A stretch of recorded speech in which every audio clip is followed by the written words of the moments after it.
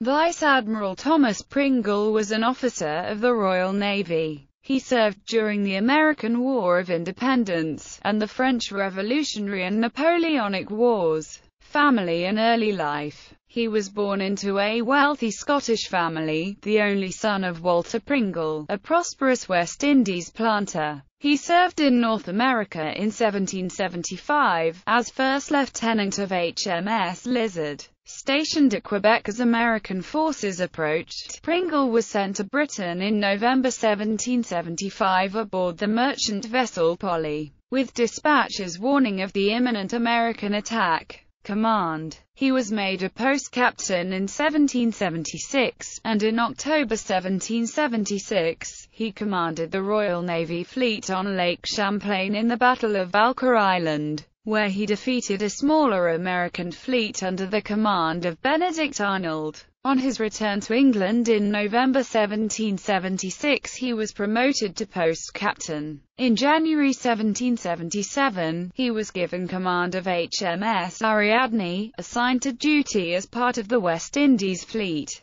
He served well there, capturing a number of American naval vessels, transports, and privateers, including the Virginia State Navy brig Mosquito on 5 June 1777, and the privateer Johnston on 29 November 1777. His most notable prize was US Alfred on 10 July 1778, captured in company with James Richard Dacres's HMS Ceres. He operated for the next 2 years with Admiral Samuel Barrington's fleet, seeing action at the Battle of St. Lucia on 14–15 December 1778, and at the Battle of Grenada on 6 July 1779. Pringle sailed home with Barrington and paid off the Ariadne for a refit in early 1780. In July 1780 he was given command of HMS Daedalus, a 32-gun frigate, in which he served as part of the North American fleet for the next 2 years. He also operated in British waters, capturing the privateer Moosic in the English Channel on 20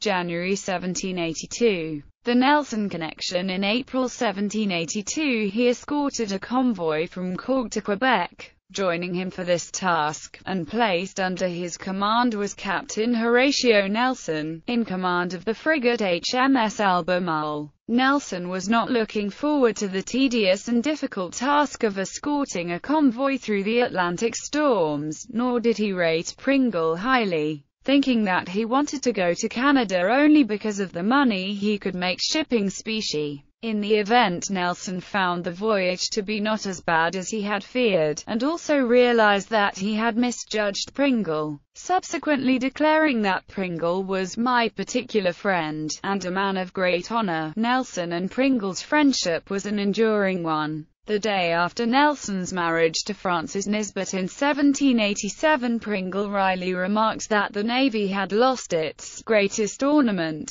so expressing his concern that a wife got in the way of a successful naval career. The peace, and the French Revolutionary Wars. Pringle returned to Britain at the end of 1782, in time to capture another privateer in the Channel, this time the Ledger, on the 11th of December 1782. The Daedalus was assigned to patrol the Shetland fisheries in 1783, before Pringle paid her off in July 1784. He is recorded to have recommissioned the hulked 74-gun third-rate HMS Hero in October 1787 as a receiving ship at Chatham Dockyard, though had moved later that month to take command of the new 90-gun second-rate HMS Impregnable. In May 1790 he was put in command of HMS Royal George, a 100-gun first-rate that served briefly as Admiral Samuel Barrington's flagship. In October 1793 he was given command of the 74-gun HMS Valiant, joining Lord Howe's fleet.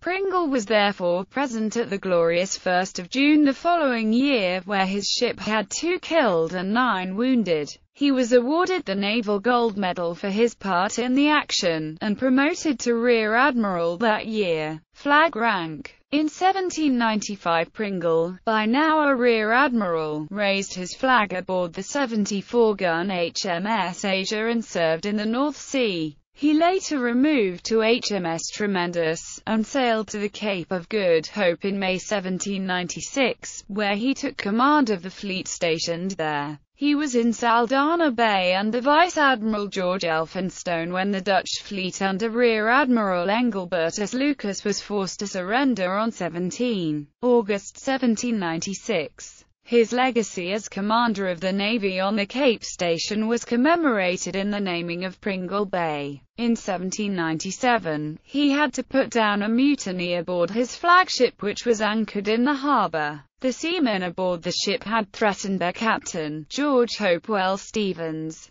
with a court-martial composed of members of the crew on charges of cruelty and mistreatment. The mutinous spirit was temporarily quashed with a general pardon, while Stevens requested a regular court-martial to clear his name. While this was held aboard HMS Scepter, Pringle sent a ship to recall the Tremendous' previous captain, Charles Brisbane. Stevens was honorably acquitted at the court-martial and returned to duty, but shortly afterwards the crew of the Tremendous broke out into open mutiny, this spreading to other ships in the harbour. Pringle, who was on shore at the time, ordered the batteries around the harbour to be manned, and aimed at the Tremendous, the source of the mutiny. With over 100 guns pointed at his flagship, he demanded the crew's return to obedience and give up the ringleaders within 2 hours, or he would order the Tremendous destroyed. Realizing that Pringle was sincere in his intent, the mutineers surrendered 10 minutes before Pringle's deadline passed. The ringleaders were handed over and order was restored to the fleet. On 14 February 1799, Pringle was promoted to Vice Admiral of the White, and on 1 January 1801, to Vice Admiral of the Red. He died in Edinburgh on 8 December 1803.